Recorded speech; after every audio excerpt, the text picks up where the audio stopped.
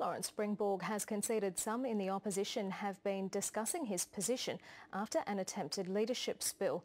A short time ago, one of the plotters against Mr Springborg was demoted. Steve Minnikin has been sacked as Deputy Opposition Whip. Here's state political reporter George Roberts. Despite a weekend of rumblings, there certainly appeared to be some of those discussions. Lawrence Springborg's held off a move on his leadership. There was no indication that anything like that was certainly on the cards. The would-be contender, Tim Mander, isn't denying or confirming anything. Tim, are you challenging for the leadership? Tim, were you admonished in the party room? Still, a rumour is a reason to relish for the government. Well, where do I begin? First of all, he denied saying something in Parliament that clearly was on the record. He denied jaywalking when a journalist photographed him, and now he's denying that he's part of a coup to make himself the leader. I mean, if Tim Mander told the truth, it'd be by accident.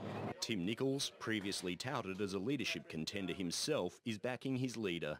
The job of the opposition is to make sure we hold the government accountable. That's what we'll be concentrating on doing it under Lawrence Springborg's leadership. A potential threat also loomed for the Palaszczuk government. News that key crossbench MP Billy Gordon is in hospital after a minor heart attack raised questions of his absence being used to launch a no-confidence vote in the government. But that's also been put to bed. You don't take advantage of a situation like this. It would be completely wrong, and I've said that in the past. It's business as usual for the government. It'll be a busy 3 days of sitting with up to 4 bills, including new smoking restrictions, to be debated and voted on. George Roberts, ABC News, Brisbane.